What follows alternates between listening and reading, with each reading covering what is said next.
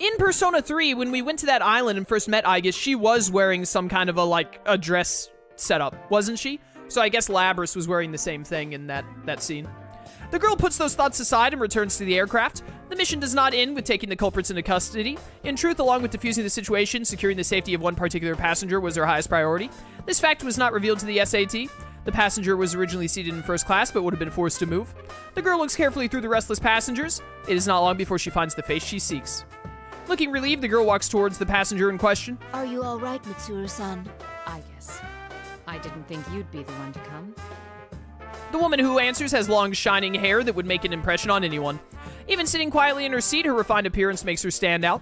But Aigis knows the woman well. In fact, I was surprised to be called on to deal with something like this. The suspects made no demands. What were they after? At first, I thought I was summoned because you were their target, Mitsuru-san. The higher-ups must have thought the same thing and panicked. Especially considering there's cargo on that plane they wouldn't want made public. Wait a second, that cargo... Is something wrong? This hijack seems strange now that I think about it. They made their move before takeoff, which is odd timing. And they forced the boarding announcement to be stopped. I thought maybe it was their way of trying to pull it off with a small team. Are you saying that rather than a passenger, they were after that cargo? It's true that no one would consider the unloaded luggage during a hijacking. I guess I need you to check on my things. Though if I'm right, it's already too late. In response, Aigis instructs her team via radio to secure all luggage transport routes. Moreover, she requests a search to ensure that no cargo has been taken. Even if you're right, why would they be interested in your belongings? My usual cargo wouldn't be worth hijacking a plane over. But I was carrying something... sensitive this time. Normally, if they wanted it, they'd have to bypass a Kirijo facility's security or attack the vehicle transporting it. But by doing it this way, they can divert the entire country's attention with a few model guns. Mitsuru smiles. Aigis can tell that she's impressed with her audacity despite herself. Mitsuru-san's cargo. Sensitive belongings for a vacation. I understand. Hijacking a plane out of a desperate desire for undergarments. I want to die. This incident will surely go down in history. Aigis, why, like... Were they like, hey, Junpei's not around, so we have to make Aigis make this joke? Mitsuru's eyes bulge at the unexpected comment. What? You're jumping to conclusions. It's not sensitive in that way.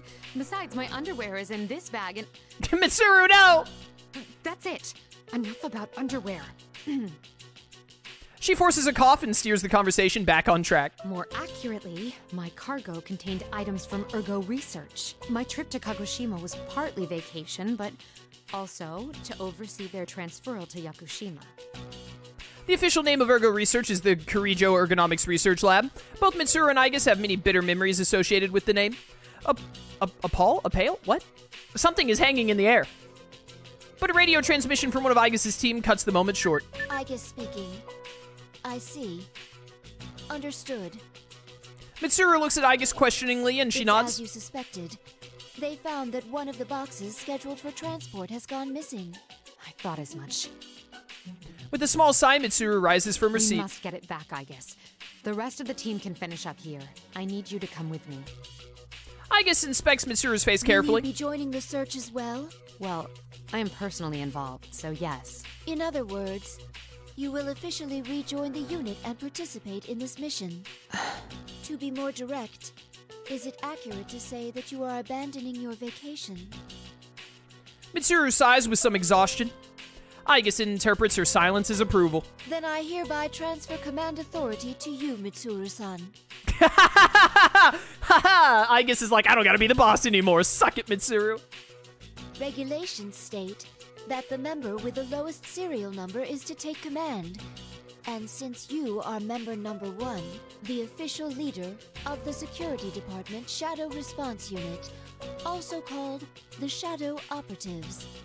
I wonder what number Aigis is. It makes sense that Mitsuru is number 1.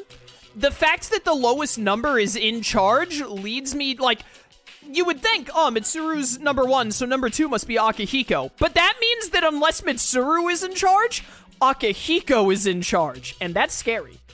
So, like, Aigis, I could see Aigis being number 2, but I also, like, Aigis was like, oh, wait, I'm supposed to be in charge at the start of the mission? So I wouldn't be surprised if instead Aigis was, like, number 5 or something. Like, somewhere around there.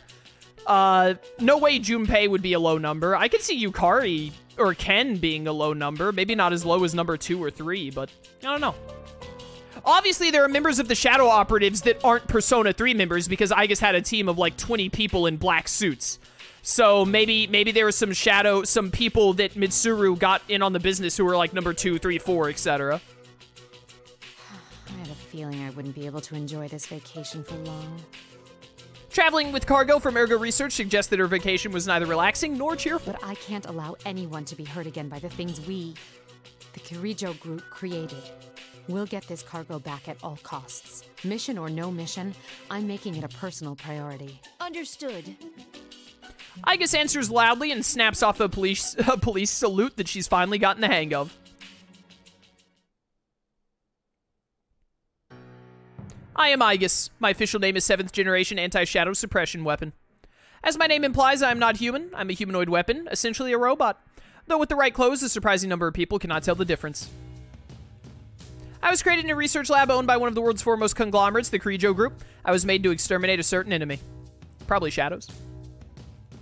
They are called shadows. Okay, yep, I played Persona 3. Thank you. Given a mind to artificially develop a persona and a body of that of a human, can maintain a personality, a heart designed for battle, body designed for battle, endured some suffering because of my original purpose. I now have a place where I belong. Somewhere I can make full beneficial use of my powers. That is the security of the Shadow Operatives. Shadow Operatives were formed by Mitsuru. Our objective is to identify and resolve incidents with shadows. Do this by eliminating them. All of our members are Persona users or have similar qualifications. During operations, our guidelines state that the member with the smallest number has command.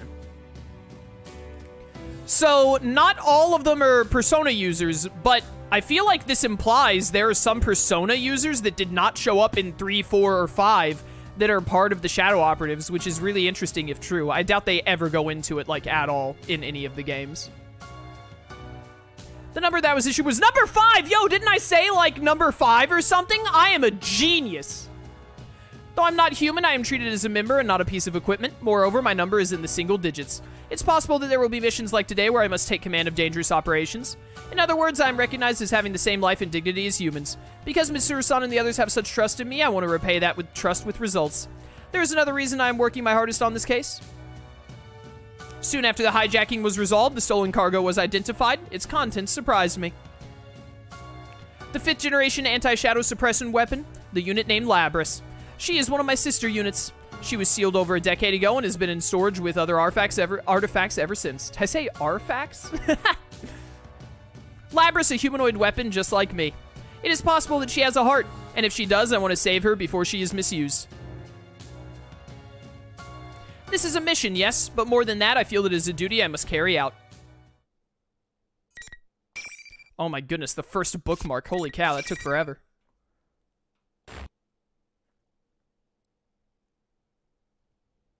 The next day, May 2nd. We wanted to pursue the vehicle carrying Labris as soon as the hijacking was over, but its complicated route made it hard to track. Due to the sensitive nature of the cargo, it is difficult to set up large-scale traffic checkpoints. Fortunately, the license plate number was determined quickly, and we got a rough estimate of its destination. Our headquarters were moved to a police facility. Mitsuru-san and our team are sorting out the situation to plan for an operation. And the interrogation of the suspects? It's begun, but all of them are claiming that their memories at the time are very foggy, so they've been sent in for evaluation. The psychologists who interviewed them think it's possible they're not lying. So none of the 5 have any memories of what happened during the hijacking. Normally that would seem preposterous. There may have been some hypnotic effect, but even then... We're dealing with someone after materials from Ergo Research. They'll likely be very well informed about shadows and the mind. Knowing that, it doesn't seem so strange. It would also explain the extreme lengths they went to create a decoy. What else do we know? Another team member answers Mitsuru-san's question. Since the cage storing the 5th generation is too large to transport by personal auto, we narrowed our search to large vehicles that left the airport. That, combined with the testimony from our observer and data from the transmitter, allowed us to pinpoint the vehicle in question. The police are already pursuing it via the N system. This is the most recent photo. He hands the tablet to Mitsuru-san. Inaba area. Wasn't this the place where... Yes, our routine investigation last year rated the potential shadow activity in the area at level 4. It seems that the culprit in this case had prior knowledge of shadows after all. If that is true, we must use extra caution. Many people do not know about shadows, that they are enough of a threat to possibly destroy the world. Then again, I experienced that for myself 3 years ago. If someone is trying to manipulate them, we must prevent it at all costs. Let's talk about the stolen 5th generation unit. Aigis, as the 7th generation, would be her younger sister. A sister. My older sister. I'd like to know why she was sealed. 5th generation anti-shadow suppression weapon, Labris. The records show her to be the first model fitted with an artificial personality. So there's a 6th generation one somewhere out there that also has an artificial personality. And then 4 and older, they don't get to have personalities. They're just robots. In other words, she has a heart? There's no knowing if it was developed enough to call it that. She seems to have been made to gather test data rather than actual field use. What are her combat capabilities? She wasn't given firearms, since her regulatory system was inadequate. So she was instead loaded with some kind of special equipment. Unfortunately, the majority of the records pertaining to her are missing, which means that's the extent of our knowledge. Special equipment? We also don't know why she was sealed. Is this Yuri? Yeah, this voice, this member in lab coat, I'm pretty sure is Yuri Lowenthal. All of the voices of random characters, like a second ago, I think it was, what is it? Is Johnny Young Bosch the one who does Adachi and Narukami? I think was his name. I always forget his name. But he was one of the members in the suit a second ago or whatever. So, like, I'm pretty sure for this game, they got the important voice actors who did the original voice acting for the characters. And then if they had any extra characters, they were like, hey, Yuri and Johnny, as long as we have you here, like, voicing Narukami and Yosuke, can you just, you know, just try and change your voice a little bit and voice these, like, 8 throwaway lines that we don't want to have to pay someone random for. And then they were like, yeah, sure, whatever. We'll do it. So I'm pretty sure that's what happened. Because also, Kanji's mom is Aigis' voice actress, isn't it? I'm pretty sure the only voice actors and actresses in this game, other than maybe, like, 1 or 2 extra ones, like Labris, obviously, and then, like, that guy from the government who was talking to Mitsuru, I don't think he was a repeat voice. But, like, all of the throwaway characters in this game are literally just, like, main cast voice actors or actresses that were like, hey, we don't want to have to hire someone else for this, so just kind of, like, try and mess with your voice a little bit and read these, like, 7 lines for us. Many of the documents regarding the old Ergo research were lost, probably to cover up incriminating evidence. Man, it must be wild. This Yuri doing this voice sounds a lot more like Sasuke, just like a little throatier, but it's so different from Yosuke. We don't even know what she looks like. All we do know is that she was a life-sized android. We'll just have to find out along the way. Mitsuru-san swipes her finger across the tablet a few times and shows it to an aide. I'll need these 3 individuals' cooperations. I'd like to join them in the field. Are you sure about this? Try not to make a scene when fetching them. Not all of them are part of our organization. The aide nods his assent and returns to his station. Ooh, I wonder if she's talking about Yukari, Junpei, and Ken in that instance, because 3. And maybe, like, Ken and Junpei, or maybe even... She said not all of them, so maybe, like, 1 or 2 of them are part of the Shadow Operatives, but then, like, I could see Ken being like, Ken's too young, so he's not in yet. He's got to, like, finish school or something first, because he was significantly younger than the others in the game, I think. Or, like, I know Yukari is, like, an actress playing as, like, a feather man or whatever, so maybe she's like, nah, I'm out. Mitsuru-san then turns her gaze on me. And Aigis. Frankly, I think we can assume that there'll be combat involved. Will you be alright with that? Though Mitsuru-san doesn't say it out loud, I understand what she means. Our highest priority in this operation is to stop the culprit and mitigate any associated danger. Not to rescue Labris. Of course, we will strive to accomplish both, but in the worst-case scenario, we must consider the option of destroying Labris. Ken is in the Junior Shadow Organization, yeah. Destroying a sister unit, it will be a painful experience if she, too, has a heart. Thank you for your concern, but I'll be fine. I will do my duty. Mitsuru-san says nothing more and silently nods. Once we can confirm our target is headed to Inaba, we'll depart at once.